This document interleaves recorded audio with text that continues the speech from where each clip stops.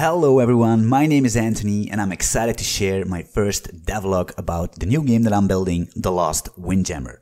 The game is currently in development and is being built with a Unity engine. Just before I continue, a little heads up, don't expect any fancy video YouTube editing.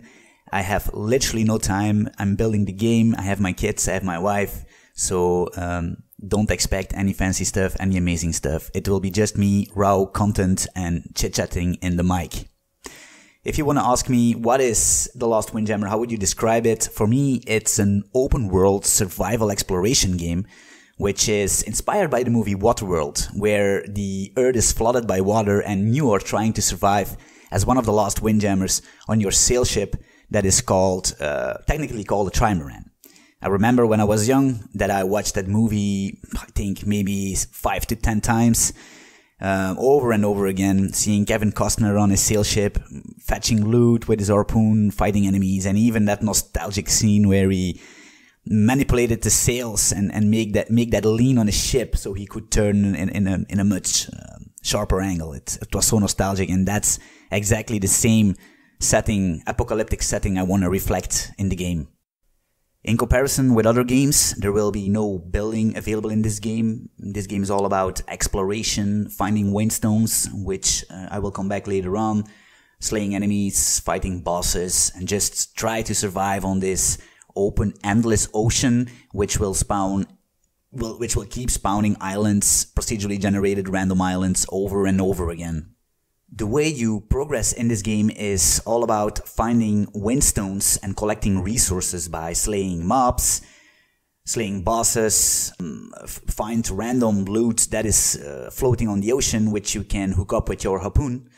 The windstones is some concept I was thinking about. It's something that can spawn randomly, has a chance to spawn randomly on an island, guarded by monsters. And if you want to, for example, you want to upgrade your ship, you will need to find a trading post, and a trading post is something that also spawns on a random location in the ocean, and where you can feel safe and just dock your ship and combine those windstones along with other resources in order to upgrade your ship and eventually make progress that way. I've been working on this game for quite a while now, where the majority of my time was thinking about the concept and doing some prototyping stuff, and especially the open ocean and the procedurally generated islands took a lot of time, a lot of research, and a lot of trial and error, because I think having this endless open world that's completely random is basically an amazing experience for the player, because it's never-ending content.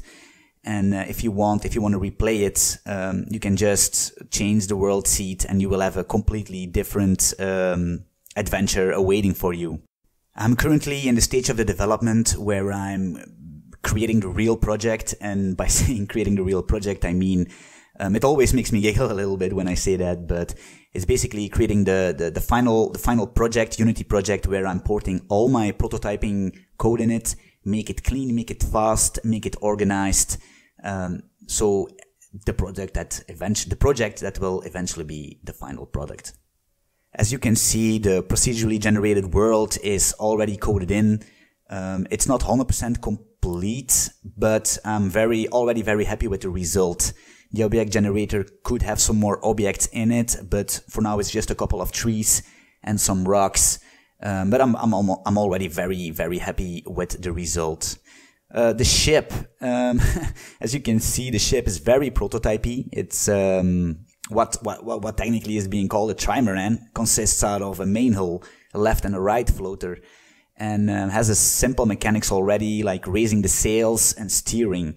For raising the sails, right now it's just a binary operation where the player can just raise the sails, which means you will go from 0 speed to full speed, and if you drop the sails, you will go from full speed to 0 speed. Eventually, I want to have the same mechanics like Sea of Thieves, where you can partially raise your sail and have that speed accordingly. The world has a random wind speed and wind direction, and based on that direction, that's where your ship will be floating if you are not raising your sails. The character right now is a placeholder model coming from Mixamo, where I'm using the animations coming from the standard Unity package. I think third person for this game is way much superior than first person, seeing your character standing on your ship, enjoying the view on the ocean. It's really amazing. I think third person is the way to go for this type of game. I am planning to release weekly devlogs for this game in order to have some fast feedback loops. It would be so amazing to have some kind of feedback from you guys, whenever it's good feedback or negative feedback. As long as it is some kind of feedback, it would be very helpful, because I'm sitting in the code every day creating some kind of tunnel vision, and having somebody else with another perspective on the game and mechanics and ideas would be very, very nice to have. I'm also thinking about live streaming development for this game, just me coding, thinking about ideas alongside with you guys. That would be a very nice idea. Let me know what you think about that. I think this sums it up for the first, what I called introduction devlog for The Lost Windjammer. Please guys, subscribe to the channel, hit the notifications bell so you guys know when I post new stuff for The Lost Windjammer. See you guys on the next devlog. Peace.